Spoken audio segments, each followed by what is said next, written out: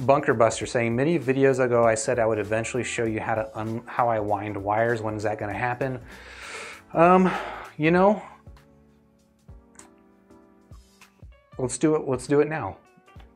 This is not the official how to wind IEM cables video, but this will do. It's just, I mean, it's not that complicated, and this cable might not actually be the best example of why I do this. Let's move this stuff out of the way. Let's make room for the cable wind. But, so some cables, and again, this is not necessarily the best example of one of these cables, because this seems like a pretty well-behaved cable.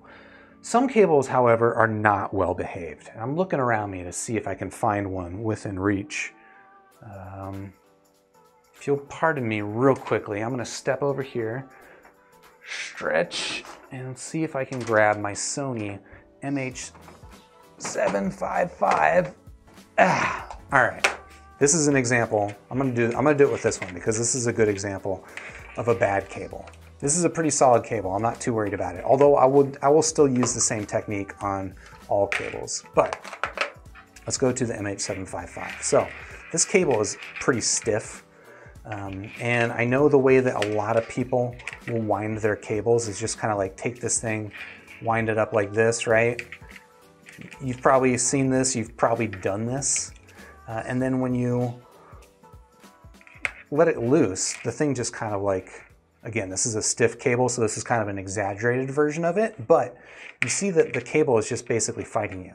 And there's a couple of other issues that you get with winding your cable like that. Maybe I'll show this too. Here we go.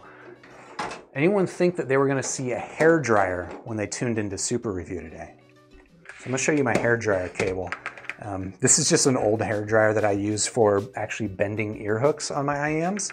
And you can kind of see that the cable itself, let's punch in on this, it's just kind of warped because the way that it was wrapped up for years and years and years of use was very similar to what I just showed you with that MH755 cable. It's just that you're basically kind of doing hidden damage to the insides of the cable when you wind it up like this. And it might not be a problem for you for the life of your IEM, and it might be a problem for you, but I'll show you what I like to do, and I think it's a better way. So the basic gist of it is that when you wind up the cable, rather than like wrapping it around your finger, twist the cable itself, right? You see like I'm twisting it here so that it winds itself up. You get that? Right? That little move right there? And then the other step here is that you want to alternate your wind. So here, I'm winding it over. I'm twisting it over itself and it's winding. And then the next wind, I'm going to twist it and then it's going to wind under itself. And we'll just keep doing that, alternating back and forth, twisting over and under. And if I do this right, this is a risk, right? If I do this right and I let this go, it's not going to spring out on itself. And look at that. It just holds its shape, it stays in place.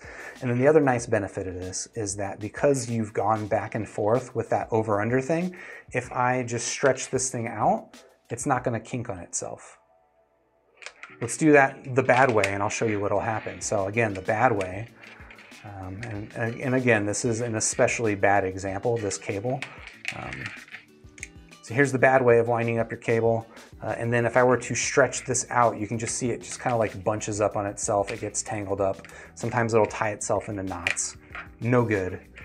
And you avoid that by doing the over-under style. I hope that was helpful. And there is the video I said I was going to make. Yeah, see everyone talking about the over-under cable wind. That's everyone's homework for the week, is practice the over-under cable wind and report back your findings. Do you like it better?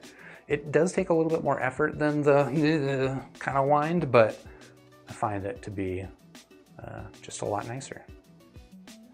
And yeah, Reggie, you're saying that it works for water hoses as well. I think I picked up that technique by looking up how to wind extension cords, because I don't know if you've ever had like a 50-foot extension cord.